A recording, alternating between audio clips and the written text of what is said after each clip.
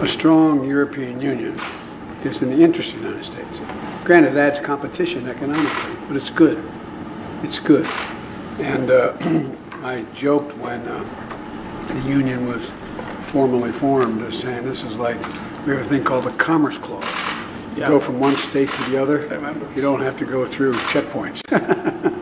Well, it's sort of Europe's Commerce Clause. And it's good for everyone. And the thing that I most appreciate about you is that our effort from the very beginning to bring NATO and the EU in lockstep. Putin really believed he could split us, and we've all stepped up. But anyway, I'm delighted you're here, anxious to talk to you, and watch how they get out here without getting hurt. They actually walk out of the room without knocking each other down. Mr. President.